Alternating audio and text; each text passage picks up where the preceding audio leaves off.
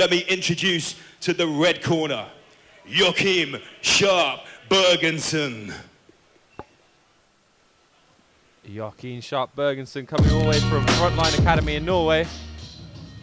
They always come and they always bring it, that's for sure. Whether it's with their heavy hands or with their great grappling prowess, we're just honored to have Frontline Academy here tonight. I haven't seen Joakim before, so it'll be really good to see his debut here at MMA Battle Arena, running up the ranks of the 70-kilo lightweight division. His beard looks like it weighs 70 kilos. That's a proper Norwegian beard. I appreciate a powerful beard. Do you think it adds some cushioning? Is it going to stop you getting knocked out? Maybe a bit of slipping if you're oiling it properly. You could just let those fists roll off it. Beautiful beard. Yeah, at Frontline, they bring a team to every single battle arena. There's such a huge organization. I mean, this giant gym, like giant mat area. They have a few UFC fighters coming out of there. A few world gi and no gi grappling champions as well. They are probably one of Europe's top premier mixed martial arts clubs. And they always bring the heat here to Battle Arena. They definitely do. And if you've got all that Chris just said, you've got great grappling, you've got great striking, you've got those teammates and competitors rising up to the very top of the sport. That is the UFC, of course. You're going to have some real successes going on. And Joakim Sharp Bergensen is going to be making it happen today. Stepping into the cage. Looks like he's in great shape. Oh yeah, ready to go. Kicking off, this is our first fight of the evening here at Battle Arena 52 at Egbaston Stadium in Birmingham, the Midlands. Just the Midlands, just the middle. Just in the middle. Yep. And we're brought to you live on Fight.tv and of course Facebook Live as well. So if you're tuning in, tell your friends. Make sure you tag them in those posts and get them watching because there's sure to be some fireworks just momentarily. Especially with the Frontline guys. Guys like Joakim, they are knockout artists. Also jiu-jitsu machines. You never really know with the Frontline guys. It's so hard to game plan because they're just good at everything. Well, he certainly looks like he's good at everything. He's very, very composed as Joakim. I want to grow a beard. I think you should. I got a little bit, it's a bit scraggly. Yours is better than mine. I've been growing it since the last Battle Arena, Chris. I want a beard like that. That is a powerful beard. And when you shave the top of your head and leave the bottom, I like that effort. You just pushed it down. And next, let's introduce his opponent into the blue corner, George Kennedy. George Kennedy from LSF, another lightweight fighter coming up to the ring. That is Leicester Shoot Fighters, one of the UK's top gyms as well. Famous for Dan Hardy does a lot of his training there, the former UFC title challenger turned analyst turned commentator. Does a lot of his training out of Leicester Shoot Fighters under the tutelage of Nathan Leverton. Generally considered to be one of the UK's top grappling coaches. So this could be a balance of styles here. Not necessarily a clash of styles like you usually get, kickboxer slash wrestler slash submission artist. We've got two great gyms going at it in the forms of Kennedy and Bergensen. Leicester Shoot, Nathan Leverson, and Frontline Academy, probably most notable for Alexander Gustafsson, who was one of the first to take down John Jones in the UFC. So this is going to be an absolute barn burner. And I was watching George Kennedy warming up backstage, and he was doing a lot of drills off. Well, he was doing it on the wall backstage, but to replicate the cage panel. It seems to think the fight's going to end up there. He was doing a lot where he was playing forward and then trying to get the takedown, and a lot of turning in. And that's the thing, this isn't as big as like a UFC cage, so quite often you can end up bumping against one of the cage panels, and you have to have that cage craft. And it's like a whole martial art on its own. George Kennedy's looking very ripped, in excellent shape, excellent condition. Yeah, he's winning the abs competition. Ladies and gentlemen, in our first contest of the afternoon, Battle Arena presents three 3-minute rounds of amateur mixed martial arts in the 70-kilogram weight division. Introducing first in the red corner, representing Frontline Academy Norway, Joakim Sharp Bergensen. Across the cage, his opponent in the blue corner, representing LSF, George Kennedy. Our referee in charge of the action, Mr. Paul Nichols. We have Joakim representing Frontline Academy in the red and black shorts, and George Kennedy representing Leicester Shoot Fighters in the Black Valley Tudor shorts. I can't wait to see how these Blizzard Fight Sport gloves go. They are good. They look really sharp. They say Arctic power on them. Let's see if Joakim will bring that Arctic power right now. Oh, he's letting the beard hang out. Can you see that? Oh, and he eats a right on it straight away.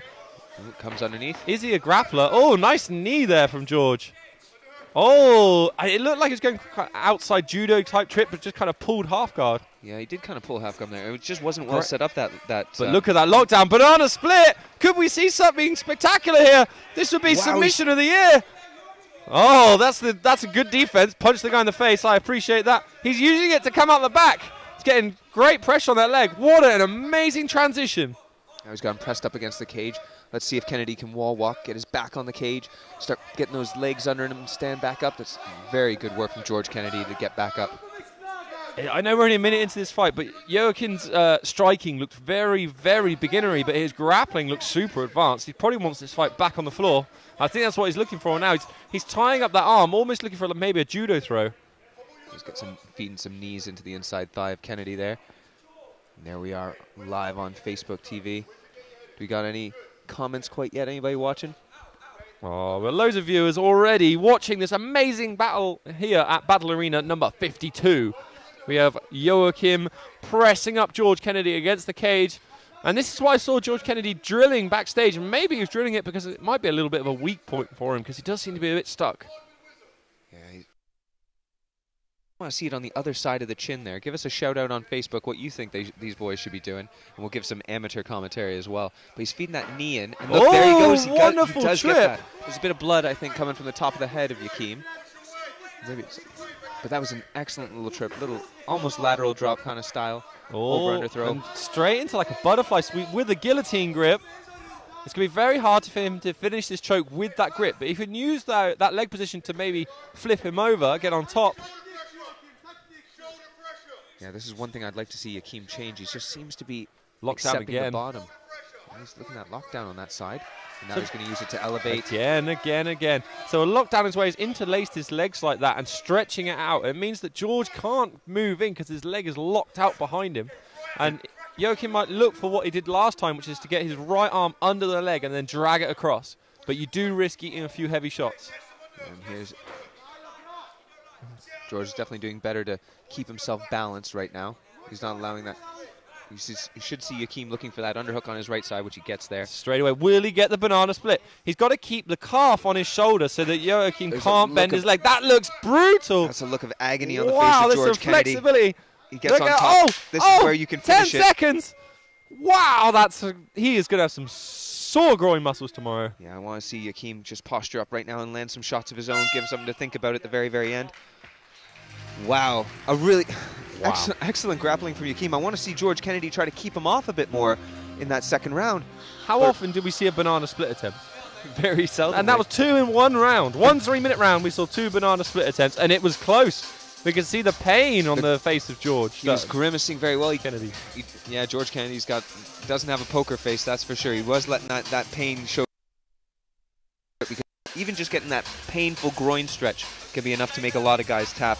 You see a lot of that at these submission-only competitions nowadays, with people doing a lot of the 10th Planet sort of lockdown work, which I know you're very, very familiar with, Chris. Well, it's really effective. What did Joakim have to do to finish that? So his shoulder was under the knee, not the calf muscle, which meant that George could bend his leg. So it means there's not as much of a stretch on his hamstring. But a lot of the time in these kind of competitions, the guys will just take the hamstring rip, right?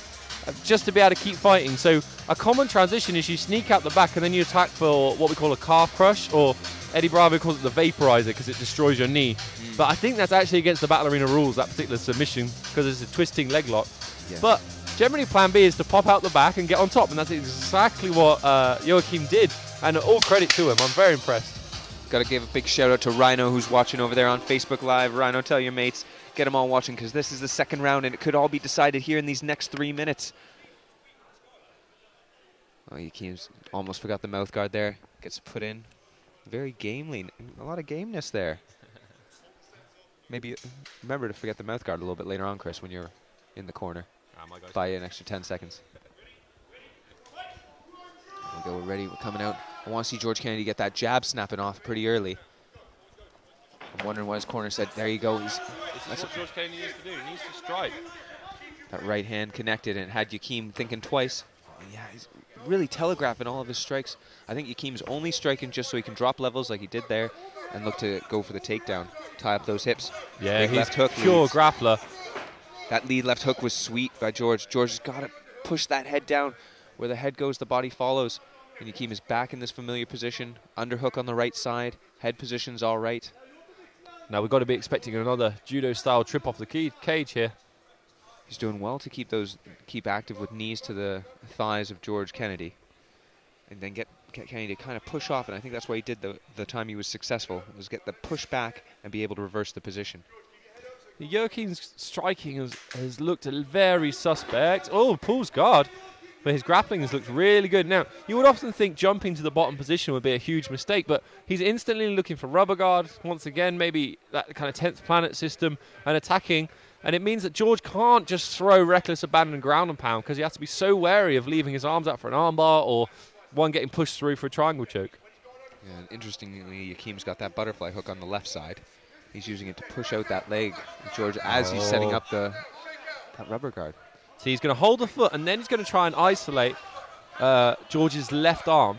He's going to try and wrap it around just like that. You see, he just did it. It slipped underneath, and that means he's got a lot more posture control now, and that makes a big difference of where George's left arm is. That's the battle. You see, now he's got it in the right place. That's under his armpit. That's exactly where he wants George's left arm. And that means his rubber guard's going to be much more effective. Now he's going to be trying to get onto his left side and work that foot deeper over. But George is aware of it and keeping his head forward. That's a great defense to rubber guard, is to drive forward. Because most people want to pull out, and that actually means he's going to have space to feed his foot over. But if you drive in, grind your forehead, it's going to make it a lot harder for Joakim. Great head position by George Kennedy. Joakim's doing well to kind of trouble him a bit with those palm strikes to the head, trying to make him have a reaction where he wants to get out of there, pull out like you said, so he can get that triangle choke. This is the trouble with pulling guard in MMA, though. You put yourself in a very vulnerable position because, as we see, the rubber guard's almost failed there. It's failed, but he's got control of that left arm, and that's going to leave him open to other attacks. But when you have someone like Nathan Levitin in your corner, 10 plus years of grappling experience, he's like little simple bit of advice, just grind your forehead in his face, and that's going to kill this rubber guard. And that's why having a good corner team is so important. Well, now he's going for almost like a TP choke there. Yeah, with just everything wrong. But yeah, no I appreciate the enthusiasm. But honestly, I would score that for Joakim. George did nothing from the top. Just being active. Didn't land a single thing. And Joakim's looking for submissions. There were a couple. That lead check hook, though, at the beginning for George Kennedy was the biggest connection that we had in that round. Joakim's doing well to kind of just frustrate George Kennedy, taking down, pulling guard, etc. I would like to see Joakim try to not accept the bottom position because you're going to go up against somebody that's going to be able to power out of those positions and probably smash you up a bit. But he does have the right blueprint at the moment to stifle George Kennedy's attacks. Again, I think George Kennedy's getting more advice to just talk about not engaging against the cage, circling away, cutting angles, landing that jab. I want to see that jab just to trouble Joakim getting in. Maybe flash up some kicks and knees. This is why MMA can be very difficult to score, because it takes a very knowledgeable judge to recognize that lockdown, looking for banana splits. He might just think, someone with less knowledge might just think, oh, he's stuck on the bottom. And then a judge has got to recognize that Joakim didn't get taken down. He actually pulled guard. He pulled George on top of him because he knew that he has a good rubber guard off his back and he's very aggressive with it. So, in my mind, Joakim is up 2 rounds, but it's very, very, very difficult to score a fight like this. Interestingly, the only visible damage really done is that Joakim's got a bloody nose right now, so he can't be breathing in through that nose, so his jaw is going to be open as he's breathing. And as you said earlier, that beard was pointed right forward. Yeah, he's still so vulnerable to getting tagged. Look, hands down. Let's see how George Kennedy... It's not hands down karate style, it's just hands down. Interestingly, that George Kennedy is also flapping his arms around a little bit. Hands are a little bit low there as well. Looking for that big looping right hand. That's what he needs, just to keep hitting that right. Doesn't want to clinch, doesn't want to get on top. He might... It's that instinct, you've trained to duck under and get the takedown, but you have to adapt to the style of fighter you're with. If you spend 5 minutes stuck in rubber guard, we don't want to do a takedown when we're going to land straight in guard again. Again, I'm wondering why he's setting up this kind of modified teepee with both arms in. He moves away from that, does Joakim, and now he's seeming to go back to that rubber guard. But great head position by George Kennedy. Yeah, it's perfect. I mean, if his head was on the other side of Joakim's head, he would be in a lot of trouble because then Joakim would have space to bring that leg over. But as long as he stays on his left of that head, it's going to make it very, very difficult. And he's going for like just a body scissors. It's very old school. Especially up on the top of the rib area there, it's not going to squeeze very much. But it's just becoming almost like a stifle of styles here. We talked about how great these two gyms are, Leicester Shoot and Frontline Academy, both with great grappling prowess and excellent training partners. And you're kind of getting this meet where both fighters are just, they're just kind of meeting as equals here. They're almost canceling each other out. There we go. Get rid of that rubber guard. So, Joakim's very wily. Look at him setting up grapevines from the bottom. There's nothing more annoying than that. I'm very impressed with his grappling. I mean, he has been constantly trying and working, and it's just meant that George can't really do any ground and pound without risking stuff. I think right now he's just trying to set up maybe an old school triangle. Yeah, he looked like he's just getting wrist control, trying to sneak a knee through. But you're right in front of George's corner. He's got the grappling supremo, Nathan Leverton, giving him advice. Paul Nichols not so happy as well. He's standing them back up, giving... Great stand-up. Yeah, I think so as well. I want to see that jab. Just somebody flash a jab, please. That's your rapier. That's what you're going to look in the body. That's more like it, George. There we go. Couple into the body, but he still gets pressed up against the cage. Talking about getting double underhooks there is Nathan Leverton to try to direct George to reverse the position. There we go. He starts sneaking that hand in so hard with these 8-ounce gloves, but George Kennedy gets it and then pulling guard again. Pulls guard again. See, everyone's got their bias. I'm a Brazilian Jiu-Jitsu guy, so I don't mind a bit of guard pulling sometimes, as long as you're effective with it. And I'd say it's been reasonably effective. It certainly has meant that George can't do anything counter-wise because he's just so nervous. And he's also, every time he's isolating the arm, and George is making a lot of mistakes. He's letting his arm sneak under the armpit there. Just little errors that he's going to learn from in the next fight. But I'd like to see him posture up here, get a hand up maybe under the chin, push yourself back up. I'd like to see him posture up, but it's a big risk with someone like Joakim because, you know, he is so active off his back. You know, there's the old style of just grind your forehead, land some punches, wait for the ref to stand you up. Still going to that rubber guard. It's been relatively ineffective, 10 seconds left. It doesn't seem like any finish. Exactly like I said, Chris, just a little bit of stifling there. Unfortunately, some problems happening. It wasn't the most exciting fight I've ever seen. It was a bit of a kind of just balancing each other out. It was the very aggressive style from Leicester Shoot fighters, George, but Joakim constantly looking for rubber guard. It almost felt like he was lacking the flexibility. You know, yeah, he wasn't able to bring that hip all the way up and get that foot all the way through. Start setting it up, or even start looking at go-go pilates or something like that. You know, if you're flexible enough to, say, put your legs behind your head, right, then you're going to be flexible enough to get your leg in that gap, even when they're grinding their forehead in, right? So that's why the 10th Planet guys do spend so much time working on their flexibility and their stretching, and it tends to attract people that are very, very flexible. You know, I would have liked to see Joakim try it and then maybe transition to something else, a bit of open guard, some butterfly sweeps, or even that lockdown, use it to take the back. I was waiting for so much more from Joakim, either, like you said, back tapes, possibly looking for sweeps, or just transitioning into a regular run-of-the-mill guard, waiting for George to posture up and then trying to snap arm bars and triangles up. It seems to be what he was going for there. But a great, nice technical little fight to kick off Ballerina 52 here at Egbaston Stadium, Birmingham. I'm quite interested to see the judges' decision on this one. I want to know what the judges' breakdown is of, I think, whereas you thought second round probably went to Joakim, I could see that going to George just because he landed a left hook and he was able to almost start thinking that somebody's afraid to stand with you when they start pulling guard. That they don't just stand there. Point to the center of the cage next time, George, and just bang with the guy. Goad him into standing up. Try to attack his manhood. Tell him that he's not, and I didn't necessarily mean by, you know, low blows or anything like that. I mean, tell somebody that the only way that they're going to show themselves is to show that they can stand up and be a full contact fighter. Here we go for decision.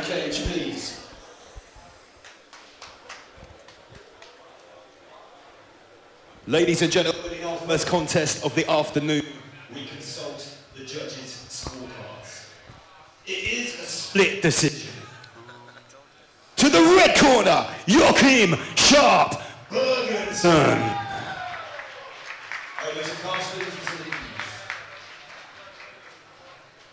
Joakim, come and have a chat with me, buddy. Tough fight, really tough fight. How are you feeling after that one? Tired, hey. Yeah. It's tough. It's missions in the first round. I want to get that electric chair and trying to get it. Yeah, we spoke about it yesterday about the electric chair, and I see you sort of try it in the first round. How close do you think you was getting that? It all depends how I can see him being so like he was struggling a bit, but no, he's a tough lad. He stuck it out. And, he was strong, hey.